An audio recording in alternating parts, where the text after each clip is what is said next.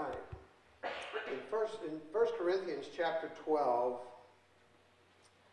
Paul writes to them and says, "Brothers and sisters, I do not want you to be misunderstanding."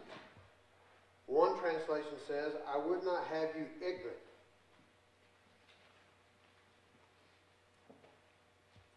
And what is he talking about being ignorant? Well, I'll tell you what, this thing ain't doing what I'm telling it to do.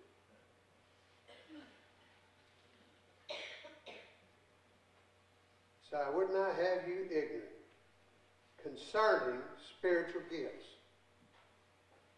Concerning spiritual gifts. And the church wouldn't be more ignorant about anything like they're ignorant about this right here. As a whole, I think it's changing because we're getting more intrigued about it, and the church is beginning to be more discerning about him. But the church was always created and it was established as a spiritual entity. You're a spirit. You live in a body and you possess a soul. All right? So in that, you are body,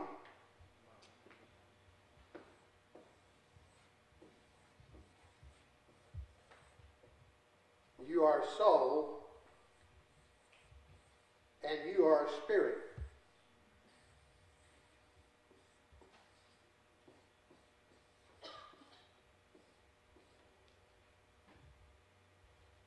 I got a hold of this. Pat and I got a hold of this years ago.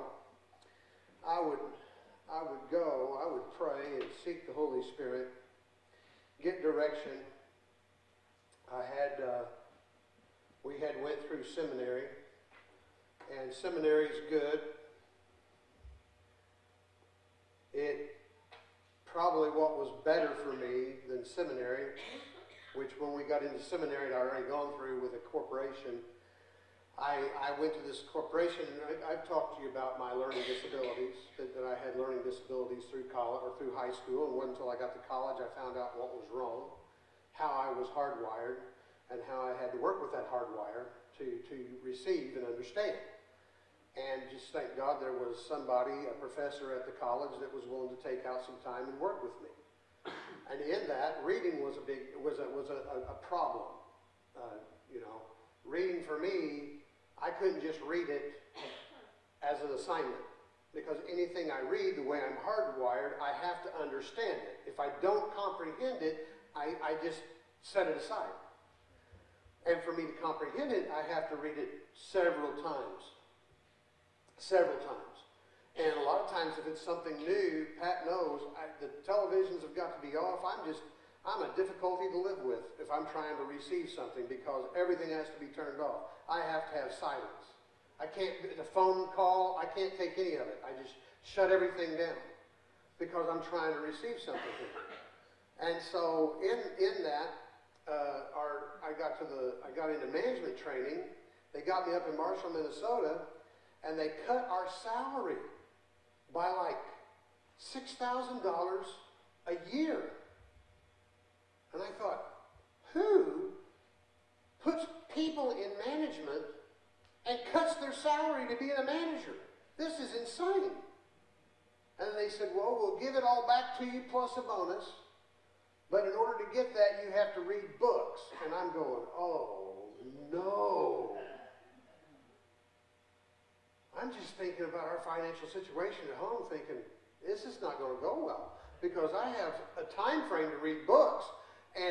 And so while everybody else was out partying, going to different locations in the United States, doing manager stuff, there's management stuff to do in corporations, but a whole lot of it, you're having a lot of fun.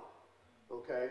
Well, Dean wasn't having any fun. Dean was at the hotel because Pat was expecting a salary of a certain level, and I had to make sure that was produced. So I was sitting in my while everybody else was having fun, Dean was at home having none. I was trying my best to remember, and read, because I couldn't just read it I had to know what I was reading. And they started paying us. When I came back, Pat and I began to apply that to our children, and we made readers out of our kids. Because you can't get, we gave no allowances. You're not getting paid for nothing here.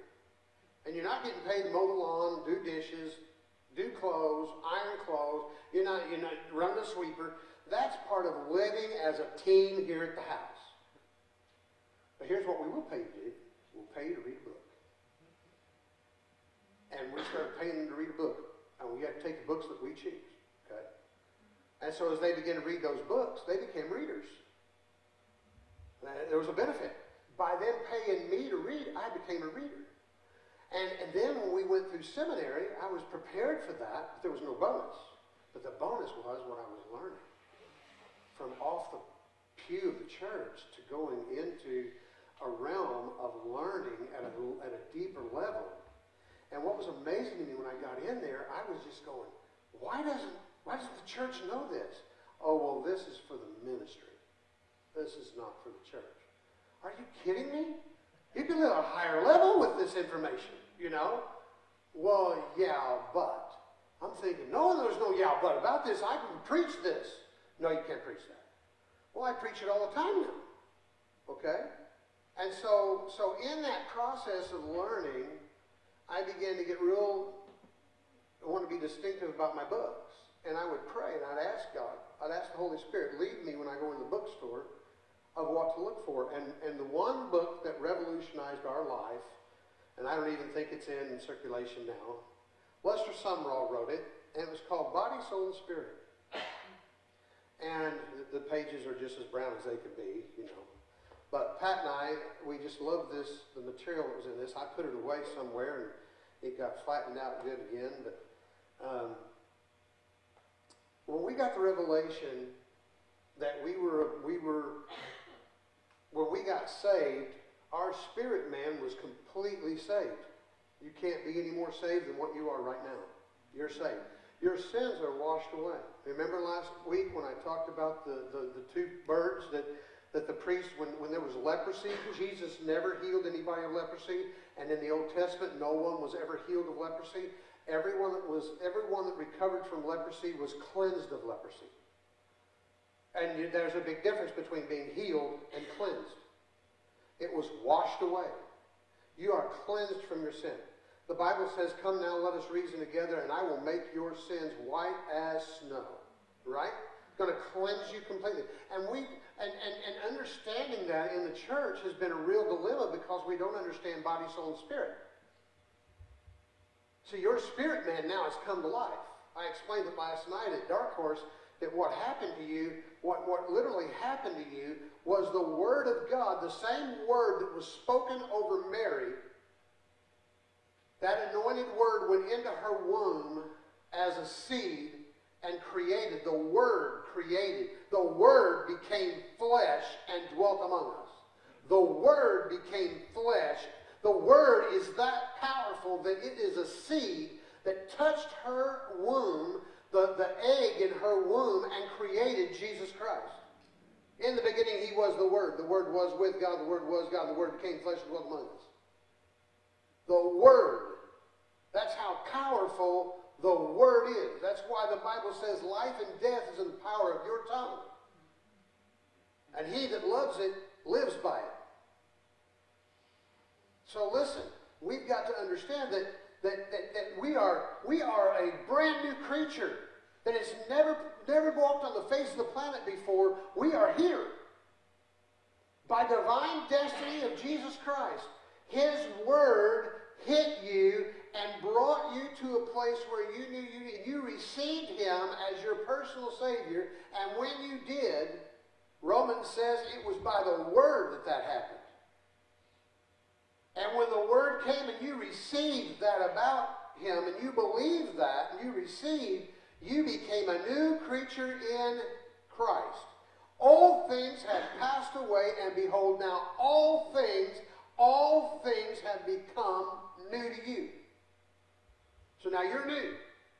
Nothing like you've ever walked on the planet before. because you're unique. All right? And you're a new creature now in Christ. Born again. That's why we call it born again. Amen. All right? But if we've experienced this and we know the experience is real, we know something happened to us, we know there's something different about us, we know that. But why is it that we don't look like, act like, and talk like what we know we are? Because we have a soul. And that soul is made up of the mind, the will, and the emotions. Now, you'll get some, Vic Porter, he teaches about 4 or 5 other things like that. And so does Sarah Smith. But I like the KISS method.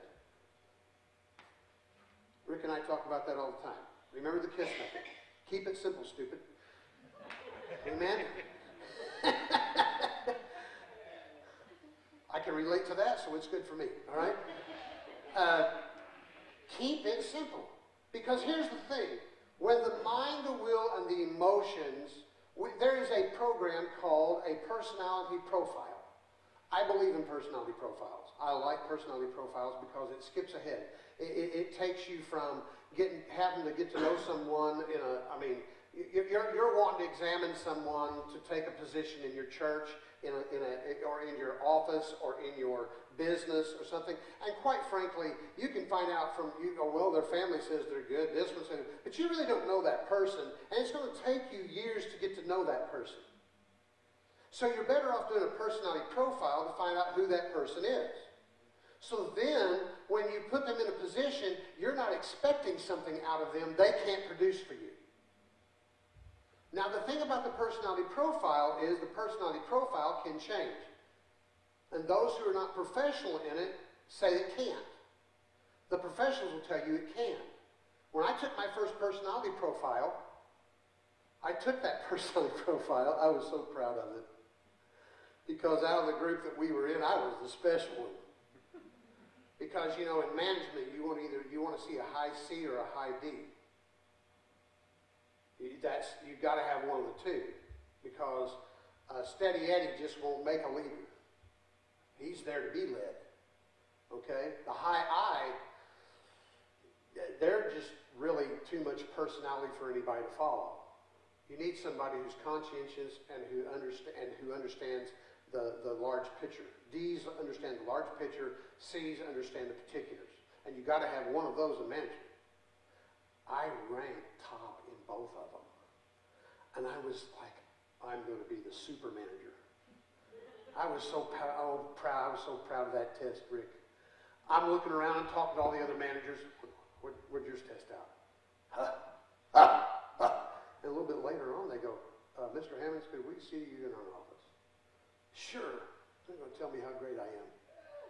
So I walk in there and I said, we need to sit down here with the psychiatrist. All right. I'm going to tell this psychiatrist going to learn something from me. I sat down in front of this guy and he says, Mr. Hammonds, he said, how are you doing today? I said, I'm doing just fine. I'm doing great. He said, well, you see, you took your profile test. He said, did you see the results? I said, oh, I did. I said, aren't those great results? He said, well, yeah, one of 2 of those are really great results. He said, but both of those, do you understand that's not good? I said, well, I thought it was great. He says, oh, no. He says, he started describing my wife. And I said, how do you know my wife? He says, there's only one kind of personality that you would be attracted to with operating with these 2 personalities. I said, She says, and I'm telling you right now, if you don't change, she's going to leave you.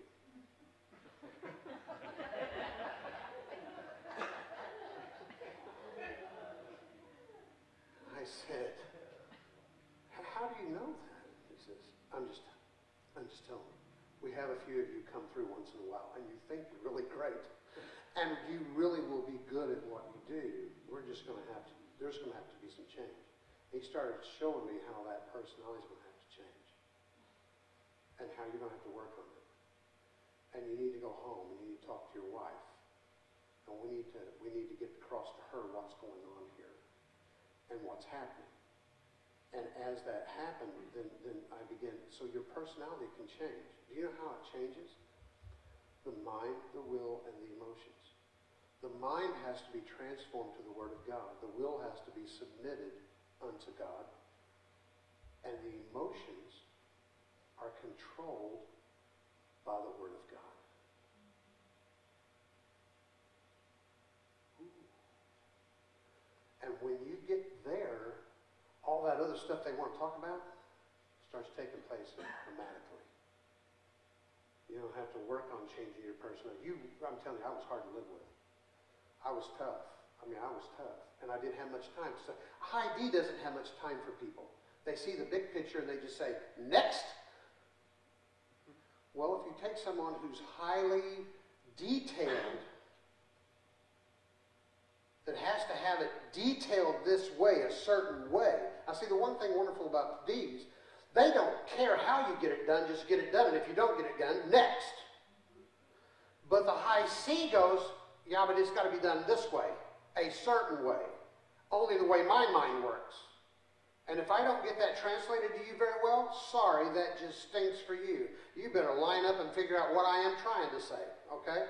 And then while you're trying to figure out what I'm trying to say, I'm already looking at you going, next! Well, that's destructive. The people that did work underneath me were excellent. It's just I had to go through 52 to get one. You know, people would see me in the grocery store and hate my guts. They go, why is that lady was just cussing under her breath about you? Yeah, she worked for me once. Not good. But I found out through the Word of God how that could be transformed. Okay? So the domineering factor here is not the body. You can't be listening to the body. The body is the workhorse. We receive healing to our body, and we command our body to respond to the healing that it receives. It is nothing more than a workhorse.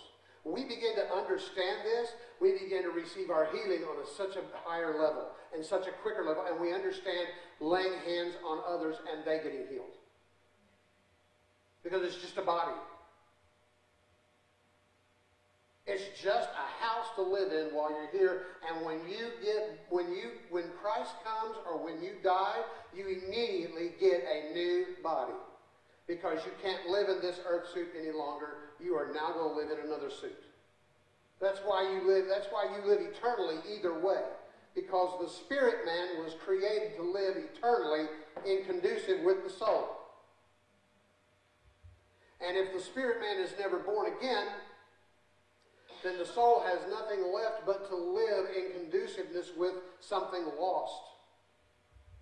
So it limits the soul to its capacity of what God created you to be and the way God created you to think. That's why whenever you're born again, to the born again individual, the Bible says you have the mind of Christ. Well, of course you do, because it was always in existence inside your skull. It just never came alive until the spirit man was born. So see, there's more to this thing than just getting saved, going to church, being good, and we got the Holy Ghost whenever we got saved. You got the Holy Ghost when you got saved, but there's more to the Holy Ghost than when you got saved.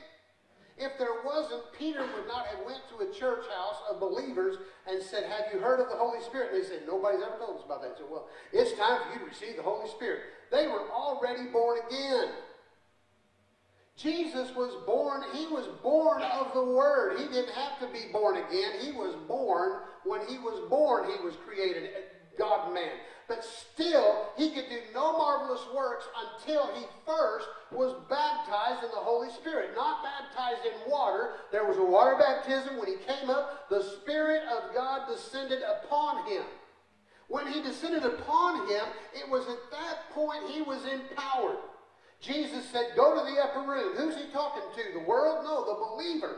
Go to the upper room. You're already a believer, but you're going to be endued with power from on high so that you can perform and operate as I intended you to operate.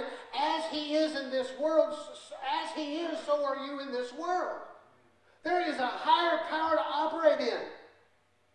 And he's not an it. Well, I got it last night. No, you didn't get it. You received him. He's a he. He is the Spirit of the living God, living inside the individual and coming upon him and empowering him. Okay? Now, I'm not going to talk a whole lot about that because I'm going to go right where I want to go here.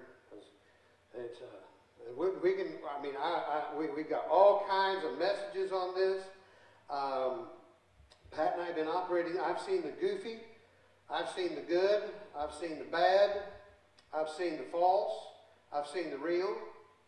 And you know what? You get around me, Holy Spirit's going to talk to me. I'm going to know whether you're real or not. I'm going to show you another passage here. You know the bird that we talked about? We released the bird last week. One bird died. The blood was released into the bowl with pouring water. The water and the blood. We know Jesus Christ, when the spear was thrust in his side, what came out of his side? Water and blood. That's our salvation. And what he died so that we could live.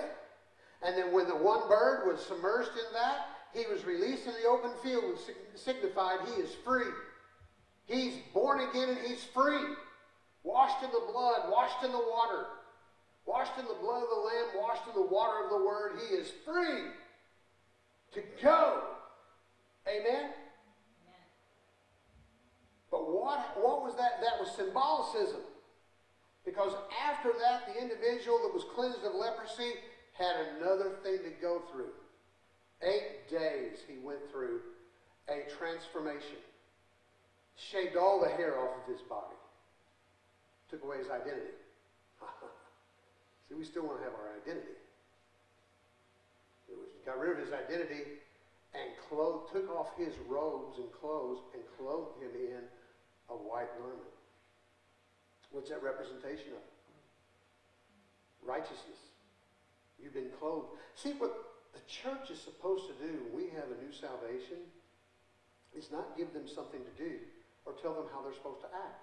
We're supposed to tell them who they are. We're supposed to tell them they are now a new creature in Christ. You now have the righteousness of Christ Jesus. You are no longer who you once were. And after 8 days of that process, that, in other words, there's a time lapse of convincing. Okay?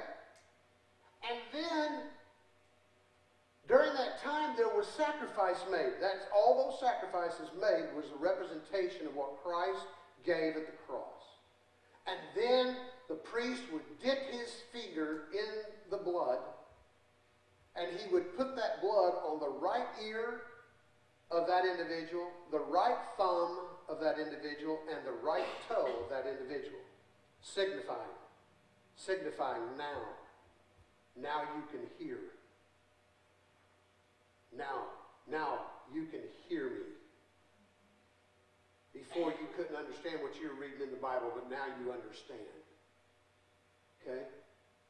Now whatever you stretch your hand out, I stretch my hand out. And when you pick your feet up, I set them down. The paths of the righteous are of the Lord. Amen? The footsteps of the righteous man are ordered of the Lord. Right? Do you see what's happening? The significance of what he's doing? But that he didn't stop there. See? Most denominations want to stop there. On top of the blood, the priest turned around and got the log of oil. And he touched his hand into that oil, and he put the oil on top of the blood on the right ear, on top of the blood on the right thumb, and on top of the blood on the right toe. Well, you can hear, you can understand a little bit. God's there, he's working with you. And he's walking with you. But now, we're going to give you the power. See, the oil was significant of the Holy Spirit. Uh-oh. See, it's not just good enough.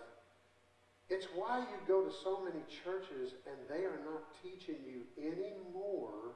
It's just a different way of teaching you, but they're not really taking you any deeper than what you ever were. Bathwater is about as far as you're going to go there. Because they don't have the baptism of the Holy Spirit. The Holy Spirit is the one that wrote this. He was the divine inspiration of every word. If anyone's going to explain it to you, it's going to have to be Him. Without Him and His empowerment, you don't have the power to receive and understand. You can hear, but you can't understand. That's why He said, all you're getting, get understanding. I'm getting something, but I don't quite understand it. God's with me, but I don't see the power in it. I'm walking, but my destiny is not fulfilled. There's more because there's the Spirit. All right? So now watch this. This gets pretty cool. Because we're going to answer a question here. And then I'm going to close. All right?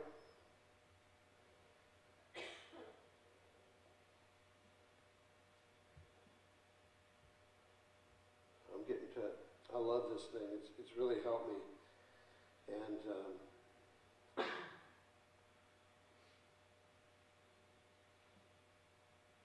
all right. Go with me to 2 Corinthians 3:17. Here's a scripture that we have misunderstood. We've misunderstood it for years. Now the Lord is that Spirit. And where the Spirit of the Lord is, there is liberty. Okay? Where the Spirit of the Lord is, there is liberty. Now what we've gathered in the realm that I've lived in, and in each realm that we live in Christianity, because we're so diverse in our Christian beliefs, in some realms it means that because I have the Spirit of the Lord came on salvation, I have liberty. I can do whatever I want. There's no condemnation. I can just do whatever I want to do and everything's good. Some take that to the infinite. You know, my wife worked with a lovely Baptist woman, and she, and I'm not picking on the Baptists. I don't even know what, because there's thousands of different denominations in the Baptists, and they all believe a little bit differently. So I'm not picking on the Baptist overall. I'm just saying this is how she believed. This is the way she was raised. She said, you know, that if she said something about, she was concerned about a family member, and that family member was sleeping around, having affairs. And if the Lord comes or he dies, he's going to hell. They said, you believe that? My pastor says, you believe that? I said, oh yeah. So well, what about you? Oh, it won't happen to me. I can sleep around. I'm Baptist. I'm this denomination of Baptist. I'm good. You know, I'm covered. Well, there are denominations out there that believe that. Now, hey, listen, there's some crazy stuff in the Pentecostal. I came out of the Pentecostal realm. They believe some crazy stuff. Okay? Because we veered off of this right here. Okay? We can't veer off of this. What the Bible says, and here's what some of these, they think. They think, hey, I can come into a church and I can do whatever I want to because the Spirit has given me liberty. I can prophesy, I can speak, I can pray, I can do whatever I want to because, hey, I'm liberated. The Holy Spirit is with me, and if I feel the Spirit moving and the Spirit touches me and that emotional touch and that I can feel Him, well, I can just do whatever I want to do. Because where the Spirit is, there is liberty. Amen? Well, let's just take this scripture and let's break it down for a moment. What's the Bible? What does it say? Now the Lord is that Spirit. And where the Spirit of the Lord is, notice he uses Lord twice here, there is liberty. Okay, now where is the Spirit of the Lord? Let's just stop there for a minute. Where is the Spirit of the Lord? Well, in Psalms, he gives us some direction on that. Psalms 139, 7 through 12 says, where can I go to get away from your Spirit? Where can I run to get away from you? If I go to heaven, you are there. If I make my bed in hell, you are there. If I climb upward on the rays of the morning sun, or your hand would guide me, and your right hand would hold me, on the rising sun, land on the most distant shore of the sea, there is the sun, where the sun sets, even there your hand would guide me, and your right hand would hold on to me. If I say, let the darkness hide me, and let the light around me turn into night, even the darkness is not too dark for you. Night is as bright as the noonday. Darkness and light are the same to you. In other words, what he's saying is there's nowhere we can go that the Spirit of the Lord is not there, right? You can't run from him. So the Spirit of the Lord is everywhere. Could we agree on that? Now, do we have liberty everywhere?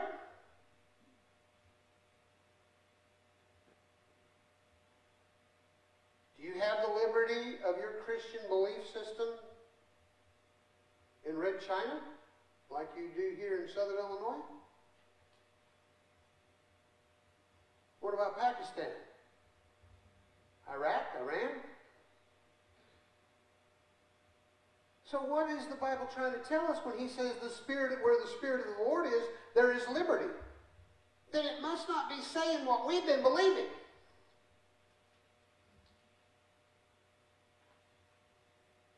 Because if we say where the Spirit of the Lord is, he's everywhere. So if that's true, he's everywhere, then why isn't there liberty everywhere? Well, I never saw it that way. Wait a second. Can I give you the translation on this? Where the Spirit is Lord. Where the Spirit is Lord. Where the Spirit of the Lord, is Lord, there is liberty. Now here's the marvelous thing. Sinners can't stop being sinners because it's just who they are. Okay? Sin has dominion over them. They're trapped within a thought process they can't break free of. Psychology can help some. Transformation. But a lot of people that's been through a lot of that psychiatric care, you can sit down and have a cup of coffee with them and you know their cheese is not all on the cracker anymore. Come on. Can't you? They have really been messed with. They've really been hurt, broken, and they've really been messed with. Who can heal that? Only Jesus Christ. See, you're different. You are now born again, and your spirit now is alive unto Christ. And there is another life inside of you that is questioning constantly this realm right here. Constantly pushing the borders on this realm right here, knowing that there is a mind that wants to rise up in you called the mind of Christ. And this right here now has to come in conjunction with this right here. When we get this in conjunction with this, or we bring this into submission to this lines up automatically. See, we're coming into the church and we have this and we have this, and then what we're wanting to do is use behavioral modification to get this into submission.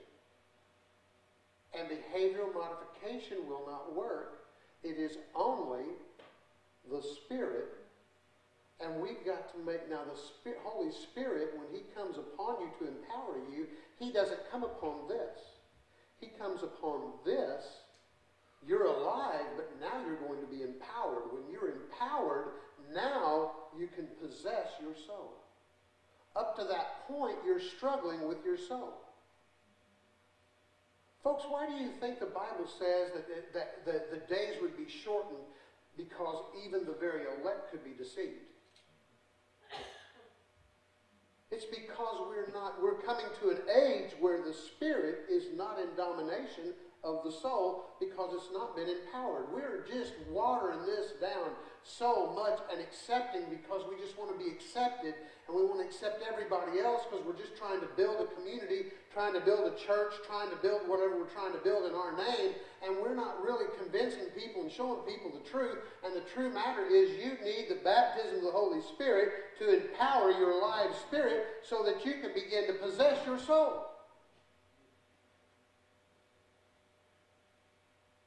Transform your mind and your will and your emotions to the mind of Christ, the will of God, and the emotions of Jesus Christ, that your emotions are operating. See, Jesus said he had emotions. He was moved with compassion upon the people and went and healed them. What drove him to heal them? The compassion of Christ, the emotion that he had.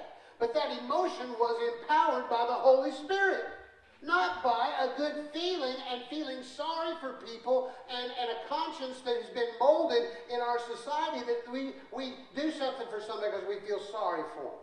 They're not like we are, and they need help, and we need to pull them up, and it's just the right thing to do. And then we do it with our effort and our empowerment and what little we have, and it gets exhausted, and it's not long before we get calloused. Because, see, we've reached in a society where almost 50-50. 50% of us are working, and 50% of us we're dragging along behind us because we felt sorry for them. And then what begins to happen to us? We begin to get calloused. We almost begin to despise the loafer. And we're the ones that created him. Okay? So it's very hard to get stirred up with compassion for the person who comes in a wheelchair, because before he got here in the wheelchair, government came in and cost me thousands and thousands and thousands and thousands of dollars to redo my building so that we could bring them in. Do you see what's happening? And we're not empowered with compassion. We're doing it because we have to, because it's all behavioral modification making us behave and be good people.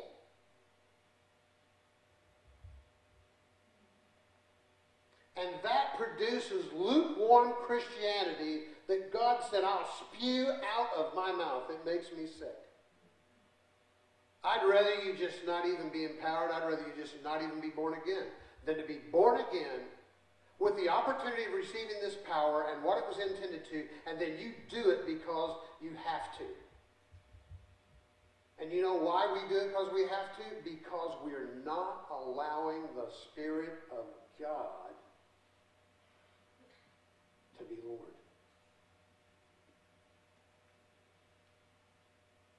We're not seeking after more.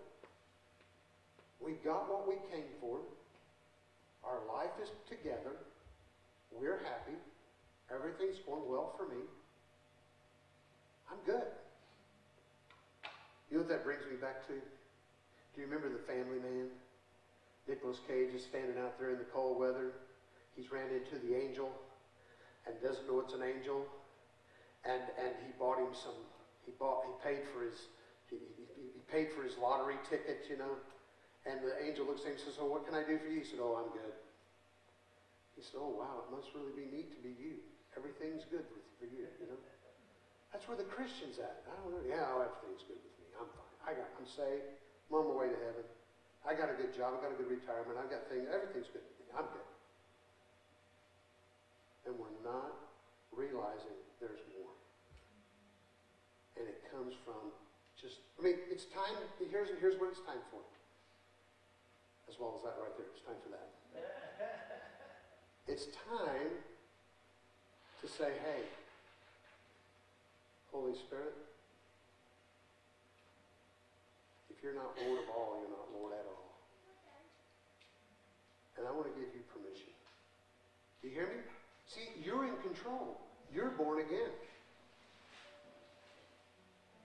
See, sin has no dominion over you, and you can do whatever you want to. So the sinner doesn't have a choice. He's in bondage to that old life, to that old nature. You're a new creature. You're free. You can do whatever you want to. But at the point of where you can do whatever you want to, it's time to realize there's more to this thing than just salvation. There's more to this thing. There's more to life than just living and dying. There's more to this. And there's more to just the introduction of the Holy Spirit. When you get baptized in the Holy Spirit, man, you just got your mouth wet. You just got the drink. And now it's time to receive all that He has available for you. Because everything He has available for you is to get you in position to be as Christ is in this world. Aren't you tired of reading about Him and Him saying, greater things will you do? And you never see the greater things? No, that's not greater things for the preacher. That's not greater things for somebody else. That's greater things will you do. Because the Holy Spirit has come. I have to leave. Because if I don't leave, I can only live inside of you through word form. He's going to live inside of you in essence of God.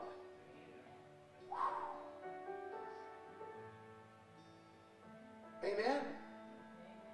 So when do we say, okay, I'm in authority here. You've given me authority. You know what the greatest use of your authority is? Your greatest use of authority is to release the Holy Spirit into your life and say, okay, Holy Spirit, I just challenge you. Okay, Holy Spirit,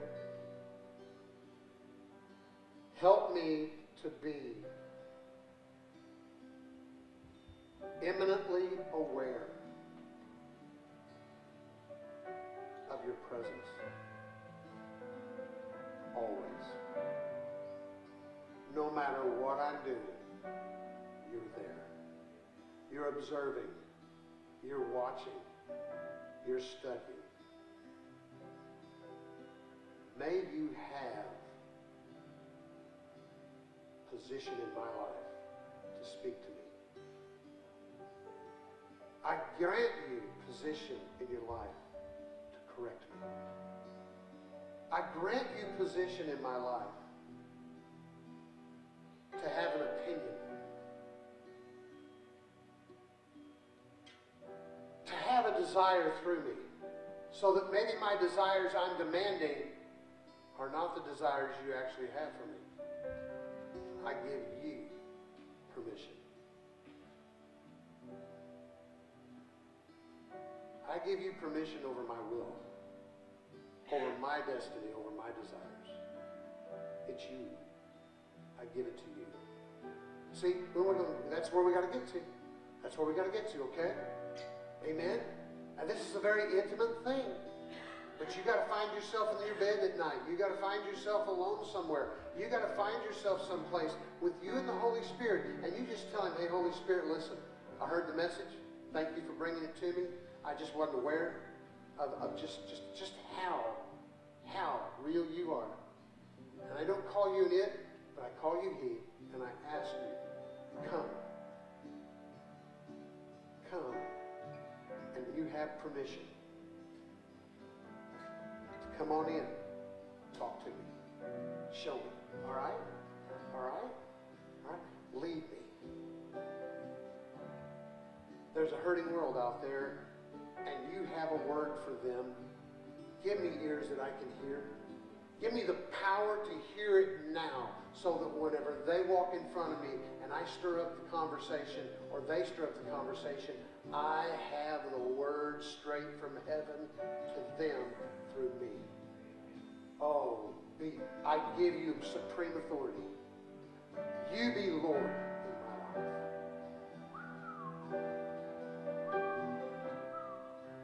Man, now we're starting to walk toward a Spirit-filled, Spirit-led church. Not anything goofy, because there's training coming. We're going to have a healing school. We're going to be training coming, because you need to be trained on how to pray for people. Here at this church, you need to operate under the authority here at this place. And in that authority, working and operating here. Amen?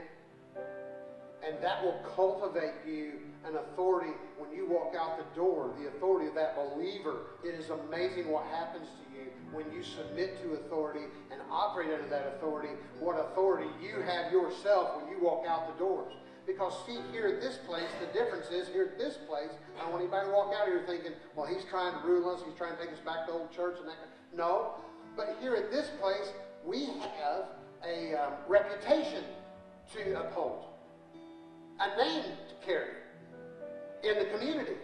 So you can't have somebody come in here doing whatever they want to. Amen?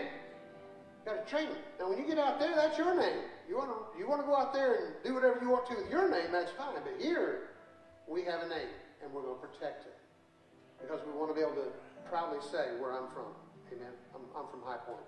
Come on to High Point. It's safe there. You don't have to worry about getting all messed up there. Come on to High Point. Amen. All right, folks. Love you. Won't you just stand? Won't you love on one another? Find yourself a place this week and talk to the Holy Spirit. Amen. Amen. Turn him loose. Amen. Turn him loose. God bless you.